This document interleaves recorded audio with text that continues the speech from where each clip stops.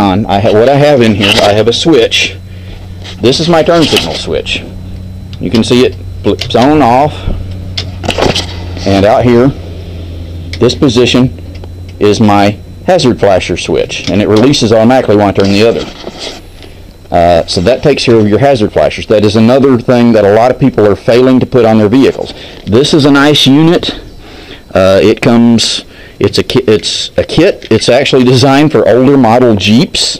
If you remember the old World War II Jeeps, they had the straight little metal column, and this is how their turn signals is mounted to the side of the column. It's got a strap that goes around it and it holds it in place, and it's got wires that I've run out the back here. It may be harder to see in the dark of the video. But this one unit actually gets you your turn signals and your hazard flashers all in one unit. What it doesn't get you is your park lights.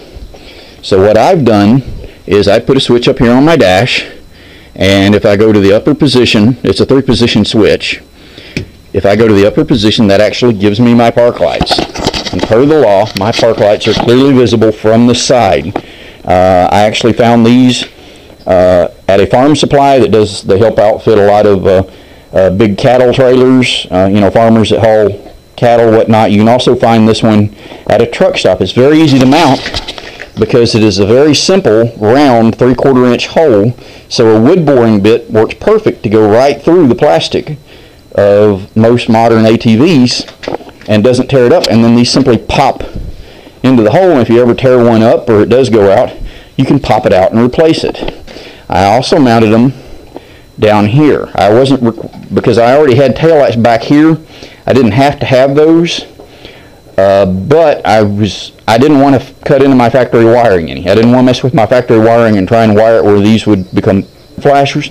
So what I've done on mine, those also serve, when I click on the thing, you'll notice this side begins flashing in the direction I turn it, and both of them flash. But you'll notice the other side remains steady.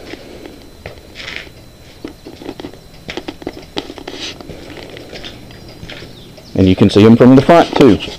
I mounted them in front. I actually looked up a RZR overseas. Some of the RZRs actually do come street legal with the parts already on them, but the kit is, it was ridiculous. It was like $600 American. Okay, these little button lights here are $5.99 each. It's 8 times 6, and this control head here was $49. Ordered from my local auto parts store. And what you can't see under my dash, the control head comes with a flasher control. The flasher control it comes with are meant for incandescent lights. LEDs do not draw enough current to make it flash properly, so I also had to spend $22 on my flasher control. This looks kind of like a relay. It's what makes them flash.